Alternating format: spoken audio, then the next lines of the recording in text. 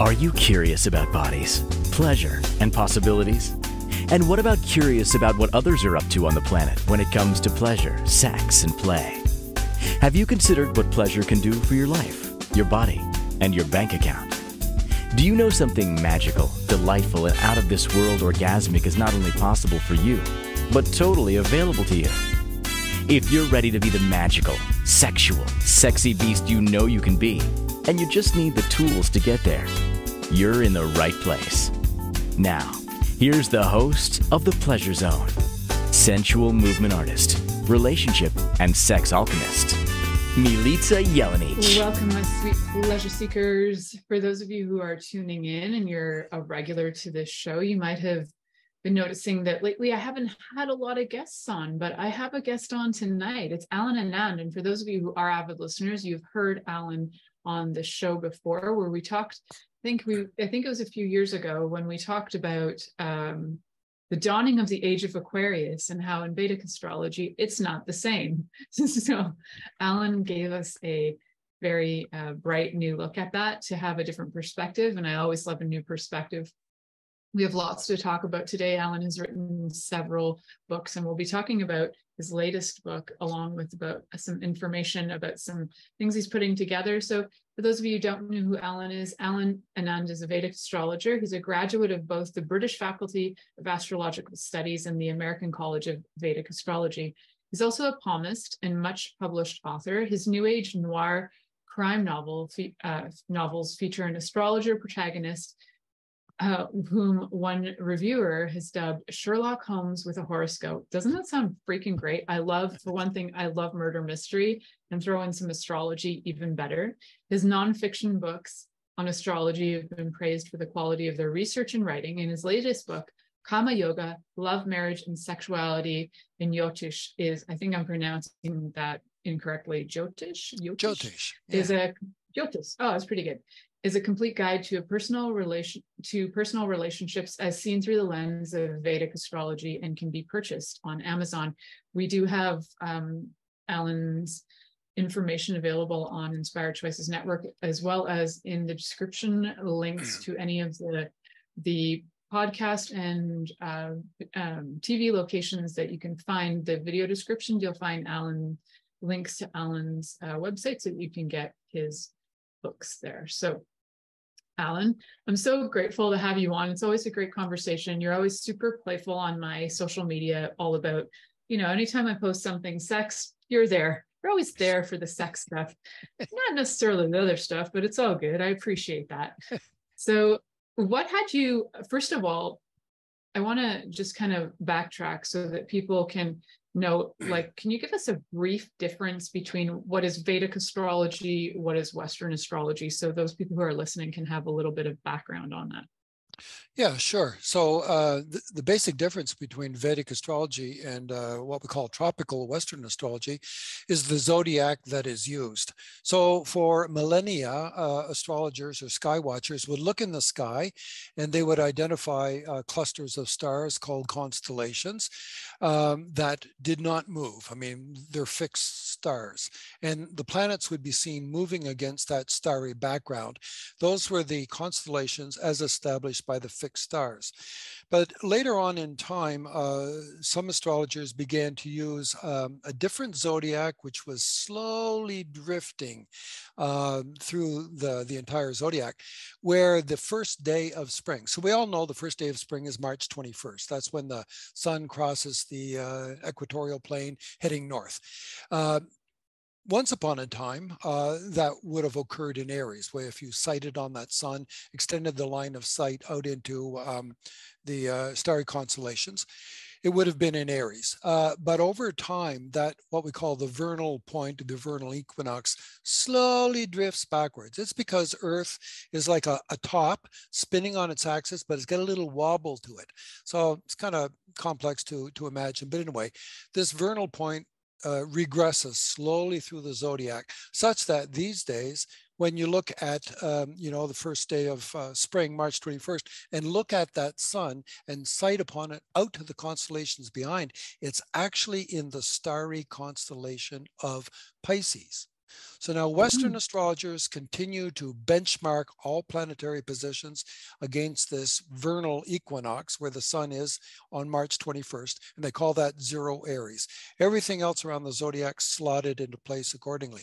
Meanwhile, Vedic astrologers and astronomers, for that matter, will look at a planet, sight through it, and look out to the starry constellations which do not move, and that is the sidereal zodiac which we use. So the basic difference between the two is in time the two zodiacs separate by almost a whole sign. So whereas you might think you're a Leo in tropical astrology, you might be a Cancer, probably are a Cancer in Vedic astrology. That, along with the fact that Vedic astrologers only use planets that we can see with the naked eye. That's as far out as Saturn. Uranus, Neptune, and Pluto cannot be seen with the naked eye.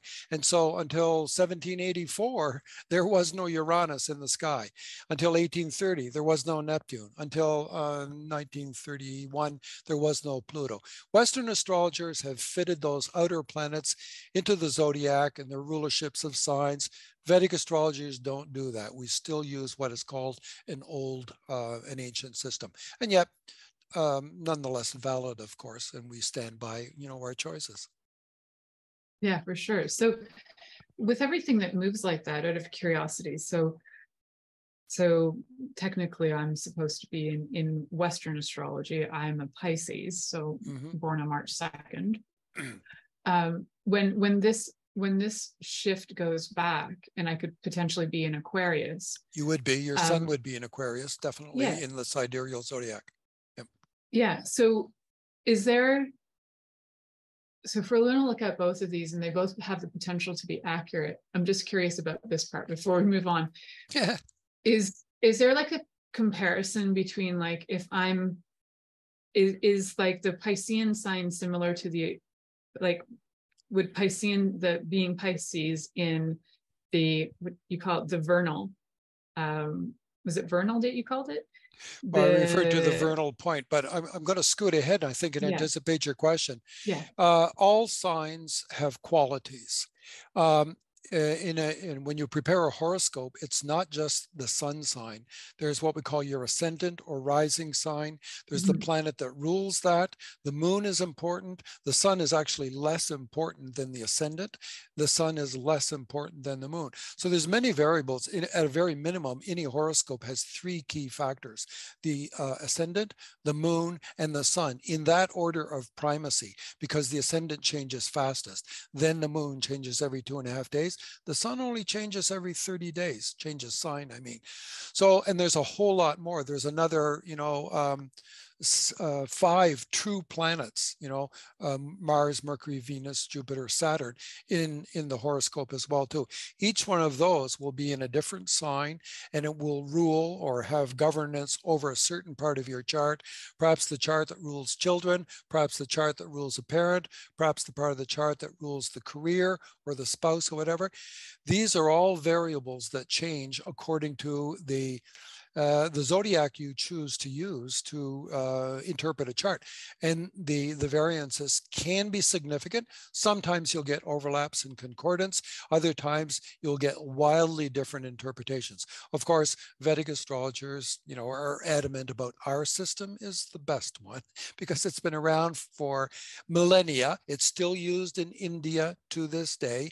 It's a long-standing living oral tradition, whereas some Western astrology, let's say Hellenistic astrology, which was practiced around, turn of the millennium. And then for years and years and years, more than years, centuries fell into disuse, such that there were no active practitioners to discuss how horoscope is interpreted. So all that was left were extant ancient texts, which modern Greek scholars would have to interpret to the best of their abilities, knowing astrology or not, making sense of it within the context, and trying to, draw proper interpretations from horoscope. As opposed to Indian astrologers, there's been a constant lineage. Grandfather would teach father, father would teach son, a living oral tradition. Nobody ever forgot what this meant and how it was to be interpreted, because it never ceased being used, as opposed to Hellenistic astrology, for instance, where there were huge gaps in application and knowledge. Okay. Long answer. So for short question. that's cool. So part of the question was actually more about are some of the qualities, because the qualities you were saying that there are different qualities in obviously in each sign, like I'm aware of that. Do some of the qualities translate over, like having, I'm just using sun signs as an example because a lot of people can relate to sun signs more than anything, especially Yes. probably my viewers who don't have like a lot of experience having their astrology charts done, or maybe they do. I know that one person on here is actually very, very educated in that. So, Yeah. So one of the things I'm wondering about is like, if I have, you know, they might say some things in Western astrology about what Pisces means if you have your sun in Pisces. Are some of those qualities of Pisces the same as the qualities of Aquarius in Vedic astrology? So there, you could be No. a very different character completely. Exactly. And that would be the danger of trying to interpret somebody's horoscope based upon sun sign horoscopy only. Because a Pisces is a dreamy, imaginative, alcoholic drug user who's indiscriminate in their relationships. Well, that's accurate. As opposed to an Aquarian who might be, you know, very interested in history, research, antiquities, novelty, and who wants to sort of, you know, be kind of an adventurer in some respects to explore things, you know, using their imagination. So, I mean, some of those qualities will overlap, but signs, I mean, what people exposed to the minimum of Western astrology get over obsessed and placed undue prominence upon signs. Signs are just a backdrop. It's like sitting in a theater and looking at the backdrop of the stage. That's what a sign is. The real action happens when the actors walk on stage. The planets are the actors. They're the moving elements in a horoscope that transit through one sign and into another. And one planet rules the ascendant, and the moon is an important factor. People often, you know, get sidetracked obsessing about signs, and it's not the right way to interpret a chart. We've got to start with the nature of planets, and then see them contextualized against certain signs. Against backdrops. I like that. Yeah. Really, that is a really cool interpretation of like the stage and the backdrop and the actors. I like how you explain that. So thank you for that.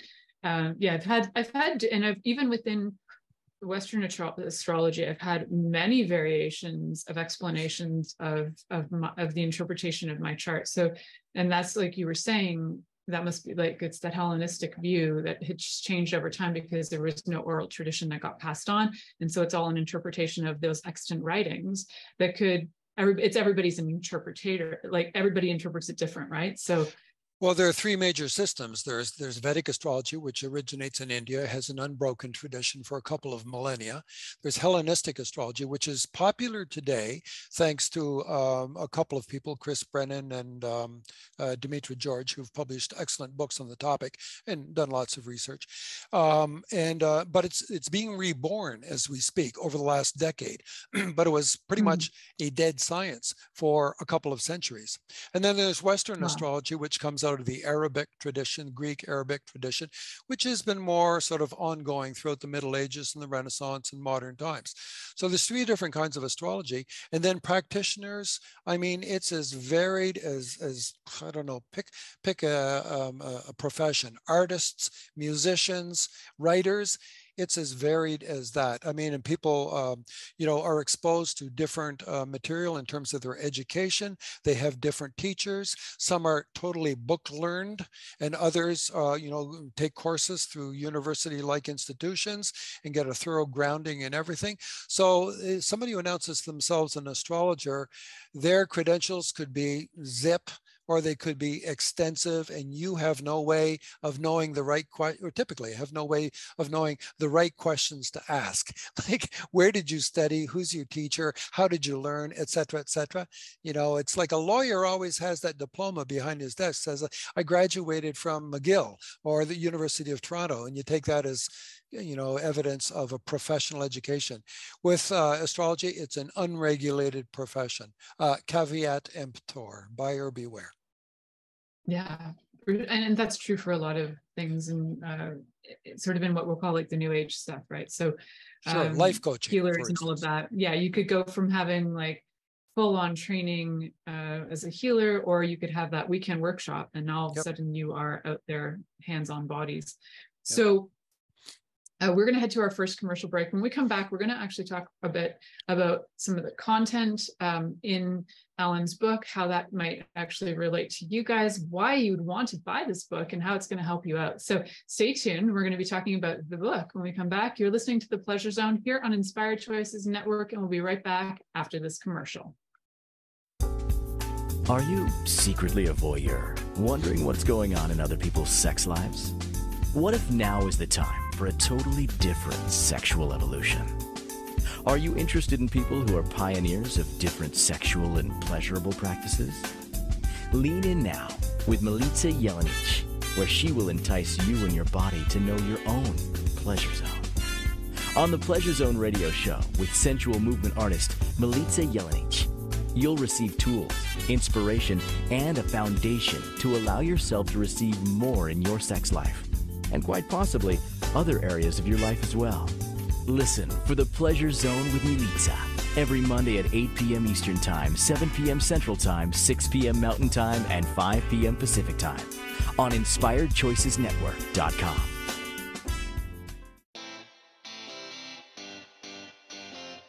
Are you a subject matter expert? Are you here to share your expertise with an audience waiting to hear from you in only the way you can deliver? Are you ready to have your voice amplified across the airwaves? Inspired Choices Network has a global radio platform streaming to millions of people across the world. Professionally produced and supported by an accomplished team every step of the way, you can broadcast from anywhere in the world, knowing your voice matters, and we ensure it is delivered with ease and efficiency. Eager to hear your message, the world awaits. Contact us today to become an Inspired Choices Network radio host. Email become a host at inspiredchoicesnetwork.com. This is The Pleasure Zone with sensual movement artist Milica Jelenic. To participate in the program today, join our live studio audience in our chat room at inspiredchoicesnetwork.com. You can also make the choice to ask or comment by email, info@milicajelenic.com. Now, back to the program. Welcome back, my sweet pleasure seekers. For those of you who don't know Alan Annand, he and I go way back in the day to when we were working at a bookstore in Toronto, and we were both doing readings out of this place called the Omega Center, which was the kind of the spiritual hub store of Toronto at the time. There were a few, but the Omega Center was the it place to be. And I would randomly run into Alan. And then when Facebook started up, found Alan again in the Facebook land, and have had the pleasure of having him on the show where we've talked about astrology before. So for those of you who haven't listened to that episode, please go back and find that as well and enjoy that episode. I think for a lot of reasons I love having you on, Alan, is because there isn't a lot of talk about Vedic astrology. For one, we hear when I'm like on TikTok or I'm on Instagram, all the astrology I'm seeing is all Western astrology. And so I think there's like nobody's really hearing about it. And, you know, maybe in this, you know, in the North American culture, we don't hear about it a lot. So I think it's fabulous to get this information out there for people to know there's other ways to understand yourself and get new interpretations on that. So if people would like to get, are you still doing private charts for people? Are you mostly writing these days? If people would like to get, yeah. Awesome. Still doing so consultations, of course. Awesome. So people can get a hold of you. Would they get a hold of you through your website? How would they do that to get a hold of you? Yeah, you can probably just Google me, Alan Annand, astrologer, or Vedic Astrologer, Toronto. And the website that might get posted at the end of the show, navamsa.com, NAVAMSA.com. That should do it, one or the other. Awesome. So if you're interested to find out more about who you are in Vedic astrology, I highly recommend that you would go to Alan, because not only does he have the background, has the education, he has years of experience in both Western astrology and in Vedic astrology. So to me, there's a sort of a different interpretation he can bring to you, because he comes from a background, so he can actually bring you information that is, to me, how can I explain this other than when you've learned one thing and then you went, wait a second, I need more information. Then you learn something else and you go, oh, there's some keys here that are really good. You bring a different interpretation to it than somebody who's maybe only studied one or the other. So I think it's, even though you might, your focus is Vedic astrology, you bring different knowledge to it. I don't know how else to explain that. So I think there's a lot of value in what you can add to a chart reading. So for those of you who are just joining in, Alan has written a book it's actually about all things fun on that I love talking about on this show, like marriage, sexuality, and all of this from a different perspective. So it's called Kama Yoga, Love, Marriage, and Sexuality in Jyotish. So can you tell us, what is, for one thing, I don't know this word Jyotish. Can you tell me what that is and tell us a little bit about the book? Yeah. Okay. The word is Jyotish, so it's easy to say. Jyotish. Just say Jo and then say Tish. Jyotish. Yeah. Okay, so cool. Jyotish is a Sanskrit word that means science of light. You think about somebody lying on a hillside at night, looking at the starry skies and the somewhat brighter spots of light that move across the sky, which are the planets. I mean, if you look at Mars or Saturn or whatever, Venus, it looks like a star until you observe it over many nights and you see, okay, that thing's not sitting still. It's actually drifting across the constellations. So the science of light, because you observe it through the pinpoints of light we see in the sky, but there's also a sort of a metaphysical notion to that as well too. The science of astrology sheds light on our identity, who we are as souls, spirits, personalities, embodied lives. So that's the combination. Jyotish, science of light. Jyotish, I love it. The science of light. I'm sure there's like many ways to look at that science of light in our lives as well, not just like lying on the ground and looking up. We all have a computer program and we can look at it that way too. Yeah, for sure. So what inspired you, first of all, to write this book? Like, what was going on that had you go, it's time now to write this book? Yeah. Well, let me show you this book first here. Yeah. The Intimate Sex Lives of Famous People. Okay. Are you interested? Yes, that's yes, awesome. Of course you are. Well, this is a modern volume that I bought a couple of years ago when I was sitting down to really work on this, because I got to confess, my original copy, which was a small red paperback, it was so dog-eared and torn, and it was like somebody once saw it and said, what did you have rough sex with this book or something? Like, yes. It looked like really beat up and it was falling apart. I had to get a better copy. I was looking for it tonight and I couldn't find it. But anyway, I read that book some 20 years ago.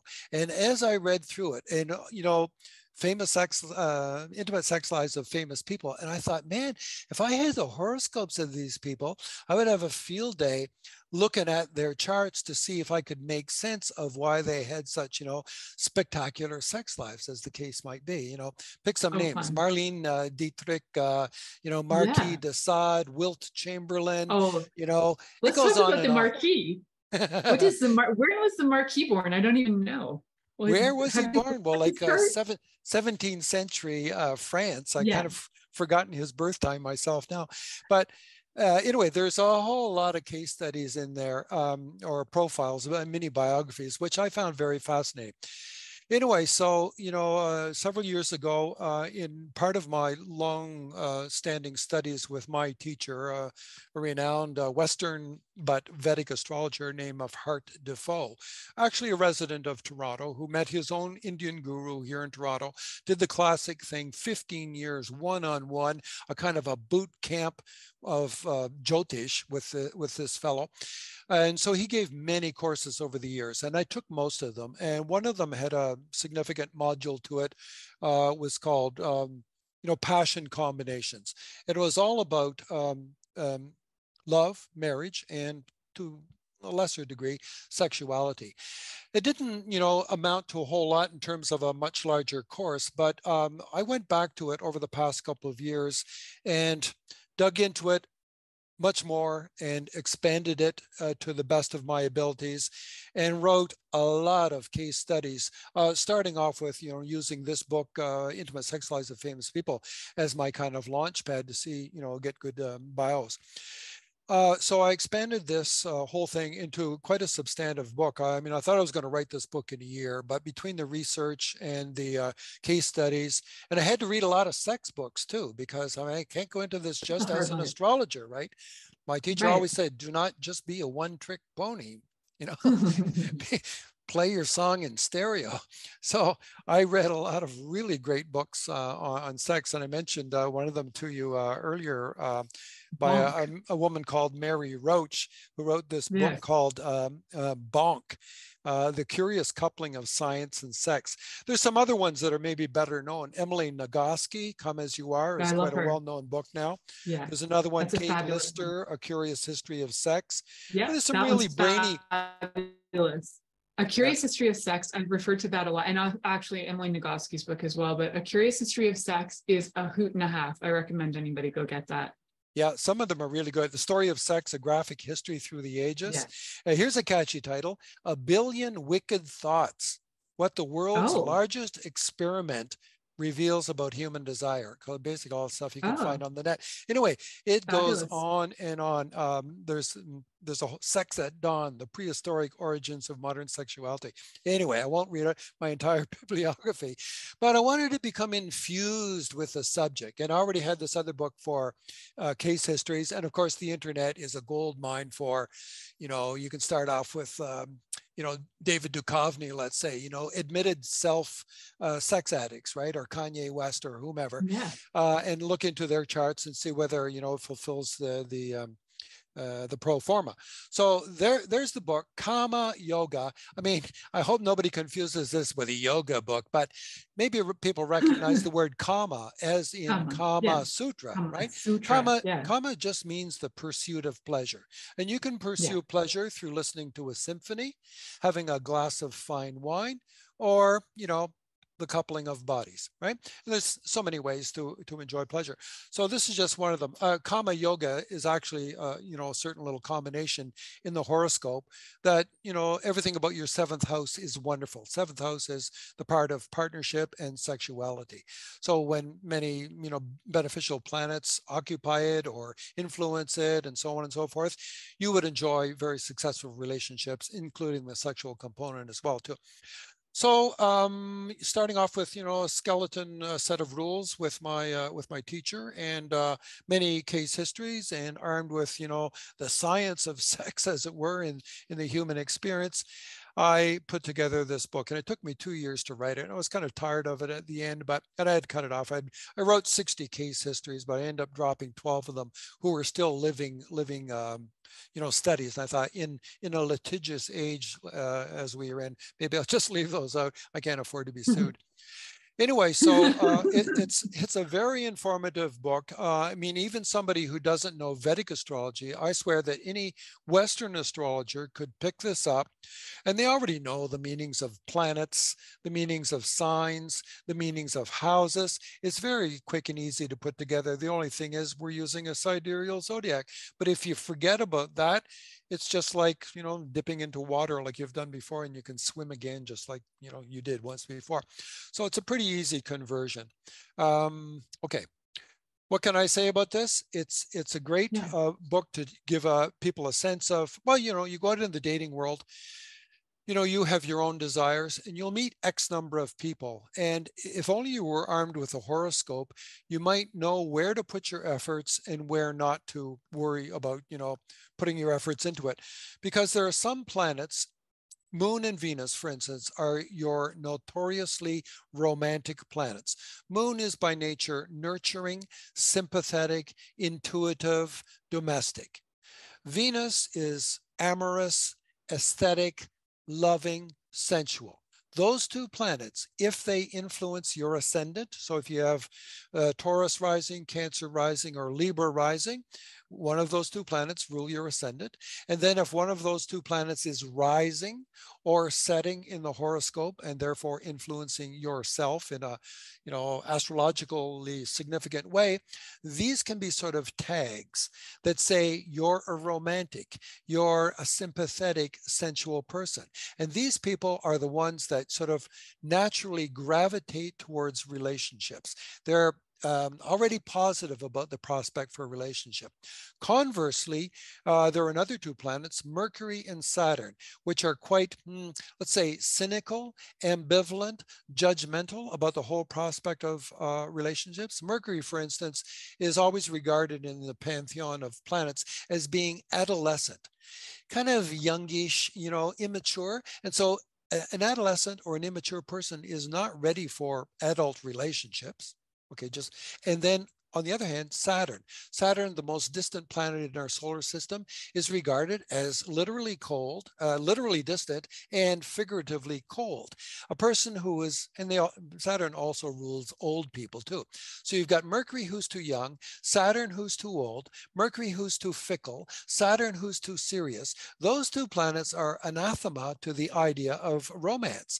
So if you have Gemini or Virgo rising, or if you have Capricorn or Aquarius rising, there's a bit of a hard-nosed sort of attitude towards relationships. Well, I don't know if this is good for me. I'd rather be by myself. I'd rather play games. I'd rather watch hockey than be involved in a relationship, all this sort of thing. So if you've got that kind of person with those ascendants rising, or if Mercury or Saturn plays a dominant influence upon the horoscope, these people are less inclined, in fact, even ambivalent, maybe even totally reluctant to engage in relationships. Now, if you were to know that beforehand, you would not waste your dating dollars dining and wining somebody who is of a mercurial Saturnian disposition, because at the end, they're just not going to put out because they're not inclined. Okay, I'm being crude for illustrative purposes. That's the way it is. Whereas the lunar and Venusian types are already inclined. They're halfway there already. As long as you treat them decently, they're ready to engage because they are romantics. They're hopeful, optimistic. Mercury and Saturn are kind of like pessimistic, judgmental, going to analyze the situation too much. Okay, well, I'll go out with you, but what kind of job you got? What's your degree? Where do you live? All these sort of, ifs, ands, and buts, the caveats. Yeah, Moon and Venus are not like that. So this is a helpful thing for anybody. And, through, informed horoscopy, we can look at any chart. Well, we can look at any chart. Some of them are easy to judge. Some of them are more complicated. Let's be fair. It's like medicine. Somebody walks in, doc, I feel terrible. The doctor takes one look and says, I can tell by your complexion, stick out your tongue or whatever. You got this. That's wrong with you. Another person's got to go through a battery of tests and the doctor still doesn't know. I got to get a colleague to judge, right? So horoscopy can be complicated, but there are a lot of rules here that make it easier for you to engage and do what we call forced distribution. Put X number of people in this camp and say, you're less likely to engage, and another whole bunch of people in the other camp and say, you are likely to engage. And now if you, mix the engagees with each other, you'll have a party. Whereas the ones who are ambivalent and reluctant, well, they can go off to the library or go watch a hockey game or something, or go home by themselves. I mean, because that's sort of their fate or destiny. Planets are drivers of psychological impulses. There's other factors in the horoscope that say, actually, no matter how much of a romantic you are and how hard you work it, maybe it'll never play out anyway. That's a different thing, right? You can want it. This is the, what's his name? Tony Robbins school of thought, right? Tony Robbins, motivational speaker, who says, in effect, look, if you just want it bad enough, you'll get it. And how many people go to these millionaire mind seminars wanting to be millionaires? And do they all become millionaires? No, they've all done the right things, but they don't have the fate for it. So that's another factor. There's also, when we're talking about relationships, there's also the free will of the other person, right? So as much as you can say, I want to be with that person, you got free will involved too. So we'll talk more about all these fun things. We're heading to our next commercial break. You're listening to The Pleasure Zone here on Inspired Choices Network, and we'll be right back after this commercial. Are you secretly a voyeur, wondering what's going on in other people's sex lives? What if now is the time for a totally different sexual evolution? Are you interested in people who are pioneers of different sexual and pleasurable practices? Lean in now with Milica Jelenic, where she will entice you and your body to know your own pleasure zone. On the Pleasure Zone radio show with sensual movement artist Milica Jelenic, you'll receive tools, inspiration, and a foundation to allow yourself to receive more in your sex life, and quite possibly other areas of your life as well. Listen for the Pleasure Zone with Milica every Monday at 8 p.m. Eastern Time, 7 p.m. Central Time, 6 p.m. Mountain Time, and 5 p.m. Pacific Time on InspiredChoicesNetwork.com.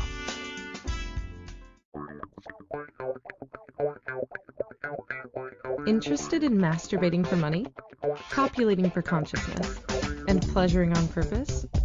21 Days of Sexual Magicism with sensual movement artist Milica Jelenic is an exploration of tools, processes, and actions that you can use to create more for your life, your body, your money inflows, and so much more. Graduated learning for all levels of interest. Learn at your own pace via video classes or join the yearly live class. Take a peek at www.milicajelenic.com.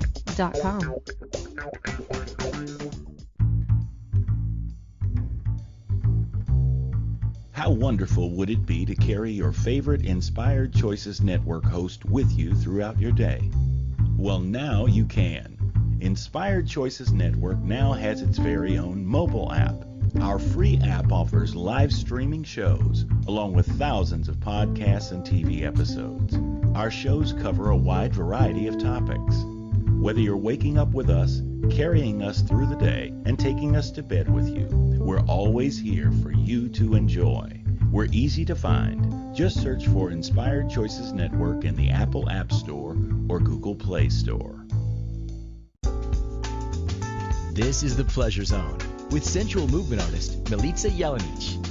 To participate in the program today, join our live studio audience in our chat room at InspiredChoicesNetwork.com.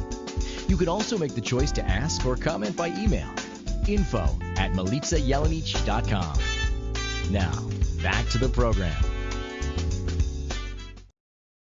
Welcome back, my sweet pleasure seekers. Today I have the pleasure of speaking with Alan Annand, who's a Vedic astrologer, also an author, and all-around funny guy. If you want to follow him on social media, go find him and follow his work. Also, go get his book. So, Alan, they can get your book on Amazon? Can they also, are there links through your website as well to get that? Or is it specifically just through Amazon right now? You will find links on my websites for the book, but those will simply lead you to Amazon. So the best thing to do is just go Alan Annand Amazon books, and bingo, you'll find me that way. Awesome. So other than this book, all of your sexy noir books on the astrologer gone rogue detective, are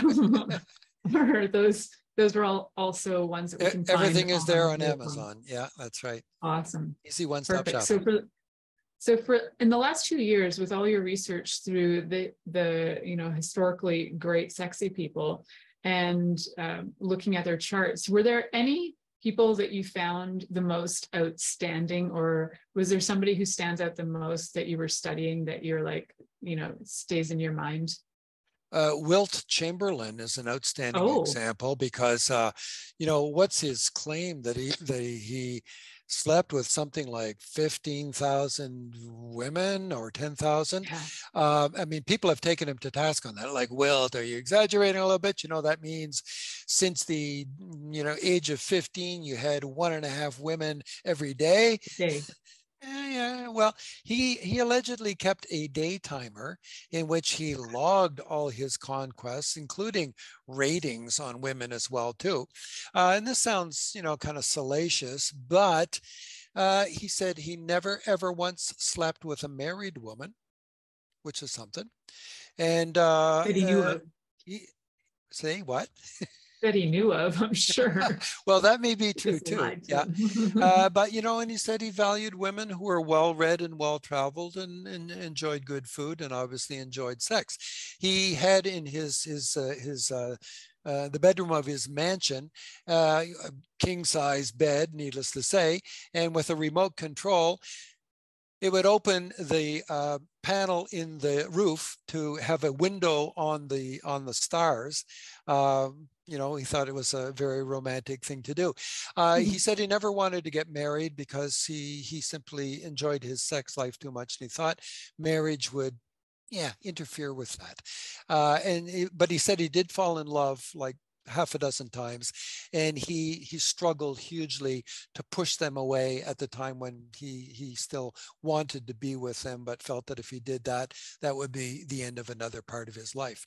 He's a pretty remarkable case. You know, I got 48 case studies in this book, so it's pretty remarkable. Marlene Dietrich is another one, you know, famous film star of the silent era, coming out of Europe, and then came to Hollywood in the early days. She was a cross-dresser back in the days of the Weimar Republic in Berlin, and had, you know, a pretty wild and active love life with members of both sexes. And she, you know, had a coterie of gal pals in Hollywood that were all of a similar persuasion, either lesbian or bisexual, and they would trade stories and, you know, partners sometimes. And she had a hugely active love life as well too. Sarah Bernhardt as well too claimed to have had over 1,000 lovers. You know, she was feted and dined and wined and pursued by royalty all over Europe. This was in the 19th century. That's another, you know, infamous case. Jimi Hendrix, I mean, was admittedly, they say there was nothing he was better at other than guitar than sex. I mean, sex and guitar were his primal pursuits. And that, you know, once he got into his heyday, never went to bed with women solo. There was always two, or maybe yet another standby, like 2 or 3 women. They said that he went through women like Kleenex. I mean, okay, so some of this is not admirable in today's environment, perhaps, you know, with STDs and all the rest of that. But, you know, there were STDs then too, but they didn't seem to give. Yes, they didn't get the airplay that they did in day. Rajneesh, you know, the famous, you know, Indian sex guru, you know, successfully rebranded himself as Osho. But, you know, in his day, this was back in the 60s and 70s in India, they're basically a kind of a devoted to sex ashram where people would go there and have basically bacchanals for days and weeks on end, and everyone is encouraged to really get naked and have fun and get, you know, and squeeze every last bit of pleasure out of you. Alan, and your did you go to those? Fellow devotees? Nah, I was too young to go. And besides, not even in the 80s. A gentleman never tells. A gentleman never tells. Unless you're in the famous book, right? And then, so did any of their charts look like, when you read their stories and then you looked at their charts, did it make sense to you when you looked at it? You went, oh yeah, that makes sense. Like, well, what were some that just made total sense? You got to remember that, you know, the case studies that I ended up using are, of course, I mean, this is in effect a kind of a textbook, right? And when you're teaching principles, you don't use crappy examples, right? You use examples that illustrate the very thesis that you're attempting to use. But I had to read, like, you know, I ended up writing 60 case histories, but I probably read about, you know, 150 detailed, you know, sex life biographies. But many a time the chart did not stand up to the scrutiny. The chart had only 1 or 2 principles that showed that, you know, they were a horn dog or whatever, or a nymphomaniac. But when what you actually want is a chart that's rich with the principles, and it has not only 1, but 2, but 3 of these classic principles that said that they, you know, were highly passionate individuals, and, you know, would stand no interference with, you know, the pursuit of their pleasures. And those are the ones that make good case studies. And others I use, you know, people that really did have like wildly rampant, super active sex lives, because the very story of their sex life made for good reading in itself. So sometimes I would, I'm trying to balance that. People with a really good story, but also a matching horoscope that actually successfully illustrates all those principles. I mean, this book is half case studies, but they're illustrative case studies. There's maybe 200, 250 words of mini bio. And then like 300 words or so of astrological delineation that explain why they are like they are. I mean, the book is pretty rich. I mean, I could have just stuck to horoscopy as well, to, strict astrological principles, but I worked in, famous love stories of history, Antony and Cleopatra, Romeo and Juliet, partly to illustrate some basic principles of human nature, famous, erotica of the over the years, like the story of O, Delta of Venus, 50 Shades of Grey, etc. And again, summarize those with a point to drawing connections between principles that appeared in the book and the primary planets, which are Moon and Venus, the romantics, what I call the good girls of the zodiac, because they're the female and the romantics, versus the bad boys of the zodiac, which are Mars, who is a warrior, and Saturn, who's a control freak. And so those two, pairs, those two good girls and those two bad boys, that's the magic combination to have a party going. You need a good girl and you need a bad boy. Better yet, if you have two good girls and two bad boys coupled in the same chart, you got a little mini orgy going on in the horoscope. And such a horoscope then is likely to catch fire. And then there's two other points in a horoscope that play a significant role. In Western astrology, it's called the north node of the moon and the south node of the moon. There's simply points in the moon's orbit where eclipses occur. In Vedic astrology, they have names, Rahu and Ketu. So they're celestial serpent, a head and tail of a symbolic serpent. They are like adding accelerants to the bad boys and good girls of the zodiac. It's like you can have bad boys and good girls in a room together.